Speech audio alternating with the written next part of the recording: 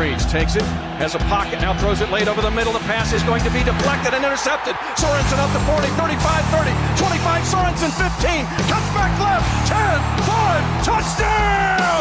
Kansas City on a 45-yard pick, 6 by Daniel Sorensen.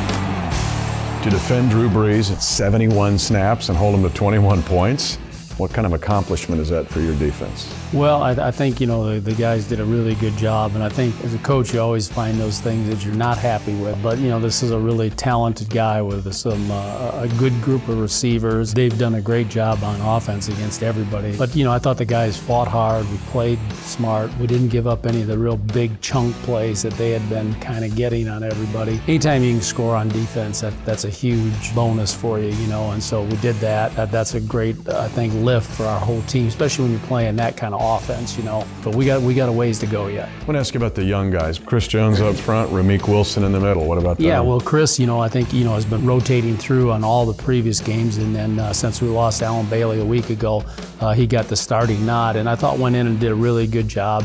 He's a really talented player, and I thought his technique improved. He's still got to, you know, get a little tighter on some of his alignments, and just the consistency. That's the thing that, you know, really separates players, I think, at this level. Eventually, you got to be able to do this play after play after play, game after game. And Ramik played for us twice last year and did a really good job and was very productive in this game. I think he came away with about 10 total tackles, you know, in about 25 or 30 plays. I can't remember the exact number, but I thought he stepped in and did a really good job. The road now leads to Indianapolis, and now you face a triangle. They've got the quarterback in Luck, the runner in Gore, and T.Y. Hilton ran a post pattern this past weekend. What about defending the Colts at their place? They've played really well, I think, for the most part on offense. You know, they've scored a lot of points.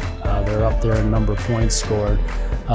Luck, you know, has been kind of banged up, and so his production sometimes hasn't been up to his standards or what we're used to seeing for him.